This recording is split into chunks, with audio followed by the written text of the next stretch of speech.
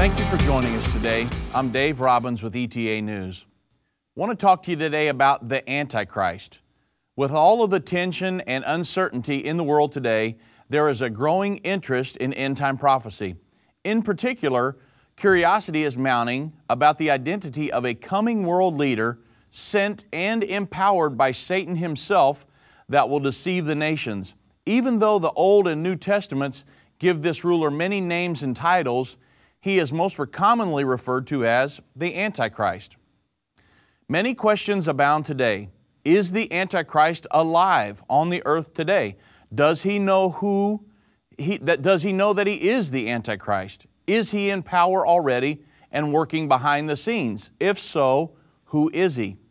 Well, although the Bible does not identify the Antichrist specifically, the Scriptures provide many clues and characteristics to describe him. So let's take a look.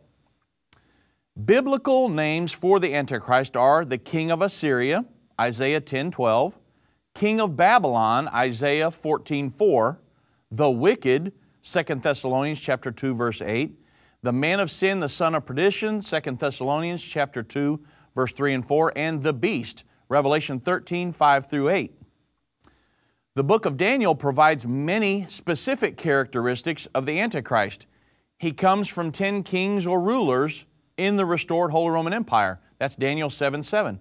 He will subdue 3 of these kings, Daniel 7:8. He is diverse or different from the other 10 rulers, Daniel 7:7 and 19. His appearance is more imposing than his fellows, Daniel 7:20. He will make war with the saints for 3.5 years and overcome them, Daniel 7:21 and 25. He will speak great words against and blaspheme the Almighty God, Daniel 7:25. He will try to change times and laws, Daniel 7:25. He is a king of fierce countenance, Daniel 8:23. By peace he shall destroy many, Daniel 8:25. He shall come in peaceably and obtain the kingdom by flatteries, Daniel 11:21. He shall exalt and magnify himself above every god, and shall speak marvelous things against the God of gods, Daniel 11:36. He shall not regard the God of his fathers, nor the desire of women, nor regard any god, for he shall magnify himself above all, Daniel 11:37.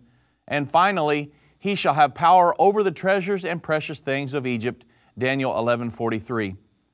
So Daniel has given us many specific characteristics of the Antichrist, but there are also other biblical characteristics all throughout the Bible. He will claim to be God, 2 Thessalonians chapter 2, verse 3 and 4. He will possess great power, 2 Thessalonians 2, 8 through 9.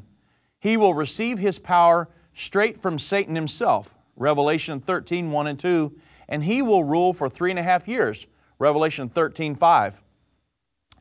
He will persecute Christians and dominate world governments, Revelation 13:7. He will blaspheme God, Revelation 13:6. He will partner with the false prophet, Revelation 13:11 through 12. He will gather the world to battle of Armageddon, Revelation 16:13 through 14. And finally, he will be defeated by Jesus and his armies, Revelation 19:11. So, at first glance, the Antichrist will appear to be a well-intentioned world leader promoting peace and safety. But in reality, the Antichrist will bring chaos and destruction as he exerts his power to persecute Christians and unify world leaders against Israel. As the Scriptures foretell, for a while it appears that the Antichrist will prevail. The armies of the world will descend on Jerusalem, found in Zechariah 14:2. And the city shall be taken, and the houses rifled, and the women ravished, and half of the city shall go forth into captivity, and the residue of the people shall not be cut off from the city. So in this final showdown between good and evil, the battle of Armageddon, the Antichrist, the false prophet, and Satan will form an unholy trinity. Thankfully, the story has a good ending for Jerusalem and all of those that the Antichrist has persecuted. Full of pride and delusions, the Antichrist, the son of perdition, will meet and fall to the true Christ, Jesus, at His second coming. Then shall the Lord go forth and fight against those nations. as when he fought in the day of battle. And his feet shall stand in that day upon the Mount of Olives, which is before Jerusalem on the east. And the Lord shall be king over all the earth. In that day there shall be one Lord, and his name one. Zechariah 14, 3-4, and verse 9.